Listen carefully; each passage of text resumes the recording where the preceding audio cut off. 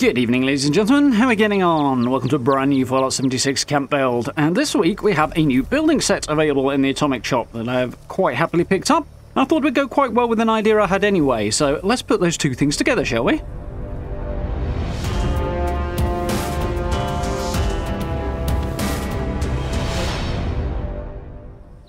Okay, so yeah, we have the destroyed building set that's been added this week on the Atomic Shop. It's an odd set. I'm not quite sure how I feel about it, but I thought I'd give it a go for this Hunter's Shack idea that I had, so it's worked out quite well. It's an interesting thing, and it encourages a lot of decoration, which is cool as well. So, let's have a look at where we are on the map, all the way down in the Cranberry Bog today. I thought we'd do something a little different and go for one of the areas with some trees around the Cranberry Bog. So as you see the flooded train yard over there, and Cranberry Glade there. Drop site V9 is just off to the south of us.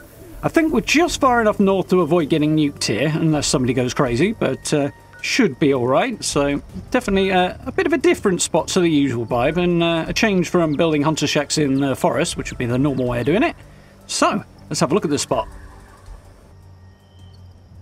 Okay, so I've got a couple of foundations in already. I meant to only have the one, but apparently I forgot to take the two at the back out as well.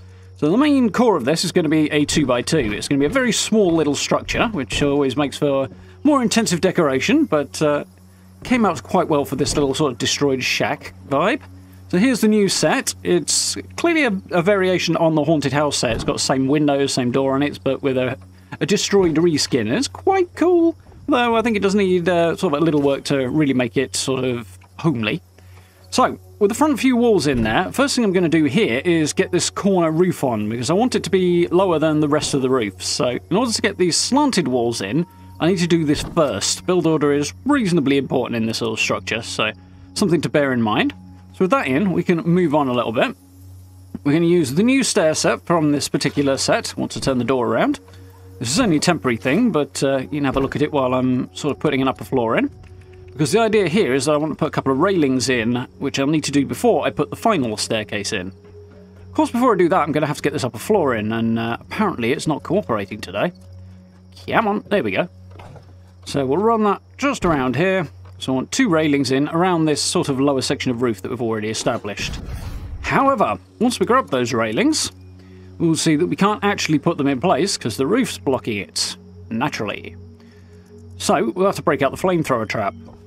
In this particular build, I got quite a lot of use of flamethrower trap. Don't mind the Mirelurk Queen in the background there. Yeah, I had to use this flamethrower trap a lot because basically, because it's such a small structure, squeezing things in close together was a frequent challenge. So with that done, and with both of these, well, all three of these pieces destroyed, we can now snap these railings in.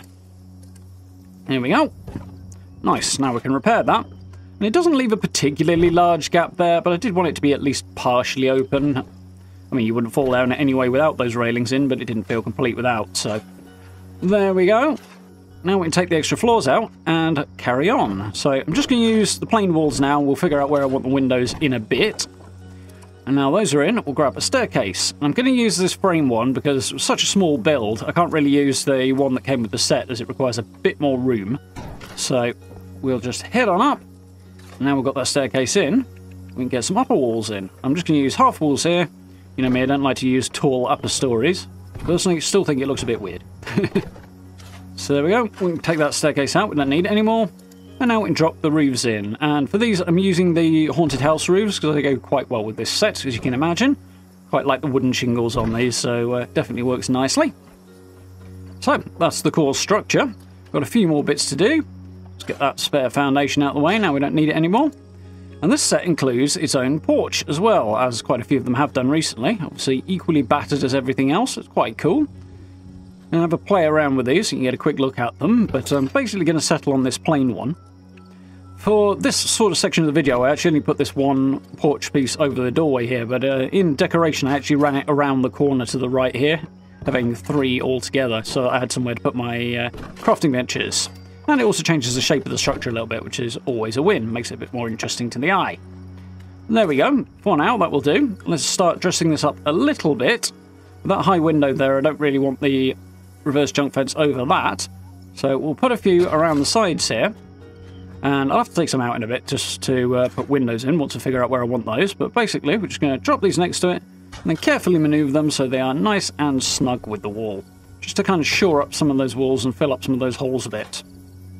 I actually went kind of crazy in the decoration phase at plugging the holes. If somebody's going to move into a destroyed building, they're probably going to want to reduce the draft as much as possible, so we'll have a talk about that in just a moment. For now, I'm going to swap over these two walls in the back corners, 2 windows, and that should basically complete the structure and be time to move on to the decorated tour. Okay, several hours of decoration later, we have a very, very ramshackle, slightly disturbing hunter's shack down in the Cranberry Bog. I quite like how this has come out. It looks really beaten up and ramshackle and like it's been repaired post-war, and I'm quite happy with how that's come out. Loads of decoration on the outside.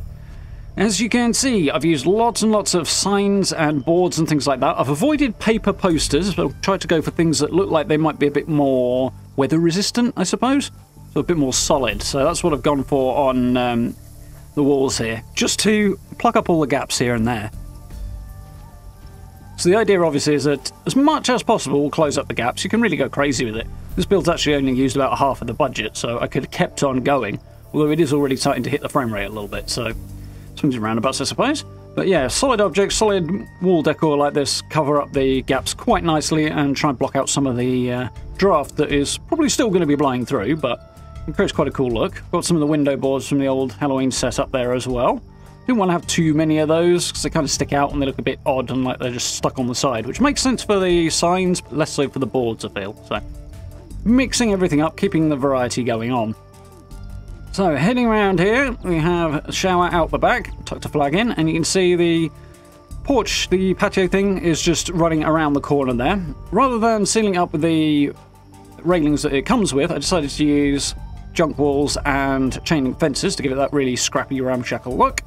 Works quite nicely, and it gives us a little bit of space, as I say, to put the crafting benches in as well.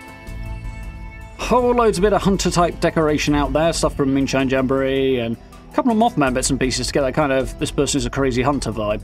So I think that's come out okay. I put a few extra trees around just to draw the kind of trees in the area a bit in towards the actual shack. But unfortunately that does bulldoze a lot of the grass, which is kind of annoying. So I dropped a load of the brambles in to kind of replace some of that. There we go. Let's head on inside, shall we? Well, I've got my vendor just outside by the door here. I do like using those cash register vendors because they just tuck in a little space, nice and easy. You can get access to them quick and easy, and it just sort of blends in with the larger decoration quite nicely. A worm farm out there. We've got a staircase snapped onto the edge of the foundation here, the porch foundation, so things have a habit of snapping down through the earth onto that staircase. So I decided to embrace that and put some plants on it so they actually look like they're growing out of the earth, and it's worked fairly well. Quite like that. So heading on to the porch here, we've got some bone charms to add a little bit more detail. I actually remembered the fireflies in a jar for once, so nice to get those used as well, even if they don't put out much light. We'll have a look at the crafting area. Speaking of light, incidentally, this build I decided to go for no power here, so things like the decon arch and stuff down in the shelter if I need that, but for everything else it's lanterns, stuff like that, just to kind of keep that found post-war and nailed anything they could to restore its vibe, you know? And I think it works reasonably well. Yeah, nice and busy. Let's head on inside. So this particular new building set actually comes with its own door, which is a chain link door, kind of a really broken up chain link door. It's really, really cool, but I didn't think it would work for this particular style of build. So I went for the outhouse door, because I felt that did work better. So heading on inside. A little one room down here. Close that door. Unfortunately it does clip through the table, but we can't have everything, I suppose. Loads of stuffed animal heads and creature heads, going for that slightly crazy hunter vibe, which is what I wanted for this. Don't usually use the bearskin rug either because it sticks up so much. I'm not really a big fan of it, but in this particular build it seemed to make sense. Thought I'd make use of that Mothman chandelier there that we picked up a couple of weeks ago, because I really like that thing and it goes quite well in this build. Had to rug glitch that sofa in under the stairs. You could have blueprinted it and got it in that way, but it was just a bit easier and faster with the rug glitch, so that worked quite well. With a lot of stuff to get it all so close together in here. Did have to make a point of using the flamethrower quite a bit. Now, yeah, more mounted animal heads on the wall in the kitchen area, and we've got some weapons on the wall as well. Decided to use the chem station and the brewing station stuff in the kitchen here, just to give it that kind of, well, meth lab vibe, I guess. But it certainly works. You can see our little gap up to the upper floor there. Really is little, but it's there, and that's what matters. Yeah, a few bits of decoration on the surfaces as well. I thought about using the merge trick to kind of put stuff on the shelves and stuff, but felt that might be a bit over the top for this build, so kept it a bit more light in some areas. Do like the idea of having mounted animal heads so they look like they're coming in through the windows. I thought boarding the windows up, as they obviously don't have any glass in them, would be the way to go. Keep the breeze down. So let's head on upstairs. Just to light the stairway, put a couple of lanterns on the steps there. Don't get in the way, stop you travelling up, so that's always cool. And illuminates the room below and kind of the staircase as well, which is quite a nice effect. Just a few little bits and pieces up around the staircase here, because there's not a lot of room to path around. One of the drawbacks to this particular building set, I should say, is that you can't actually wallpaper it, which kind of makes sense. The wallpaper's probably only got one side to it, so you'd see the non-existent back of it from the outside. And if it's destroyed, it wouldn't look right with wallpaper on it anyway inside, so it kind of makes sense, but it does mean sometimes when you put things on the wall, because of the shape of the collision box, things look a bit like they're floating, which is sometimes avoidable, sometimes not, so bit of a drawback there, but if you really want that beaten up look, the set does that very well. Little bedroom in the corner, kept it reasonably Spartan and sort of basic looking, hence a sleeping bag on the dirty mattress. Put a few plushies in, because we haven't really got a lot of suitable bedroom decoration other than the plushies. And the lever action rifle as well.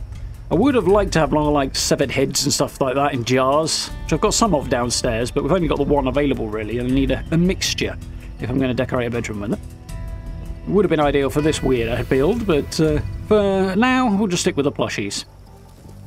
Drop the barbed wire fence from the Hunt from the Treasure Hunter event around the stairs here. I was going to use chain link, but it didn't want to go in, probably because of the roof. And I also noticed it would have clipped down through the floor and been visible below in a way that wasn't really working for me. So I went with the barbed wire, as that kind of works in this weird build anyway. It's very odd and mix and match kind of vibe, so it quite works for that. Let's head down these very steep stairs. Have one last look around the ground floor.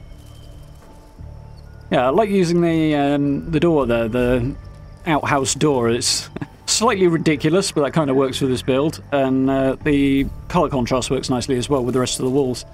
And obviously being old, half-rotten wood, it fits in with the rest of the vibe too, which is quite cool. A couple of Grognak steins around there, the King Grognak steins, as they've got skulls on them. I felt it kept the vibe of the rest of the build going as well. And there we go, one little Cranberry Bog Hunter Shack. There are a few places around with little clusters of trees sort of over on this side of the Cranberry Bog that make for kind of cool places to tuck little camps in. But you have to avoid the nukes, obviously.